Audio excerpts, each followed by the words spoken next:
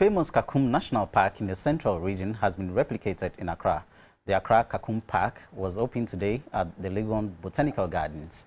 This is aimed at promoting tourism and to attract both foreign and local visitors to the gardens. The Accra Kakum today attracted lots of visitors and fun seekers. They shared their experiences with us. Okay, this is my first time of being to this place. I've been to Kakum before, but I think this place is a very nice place. The environment, the setting, the direction is perfect. So I think they should keep it up. But it's all the same, it's fine, it's nice. I really enjoyed myself. A representative of the Legon Botanical Garden, David Akesi, spoke to our team.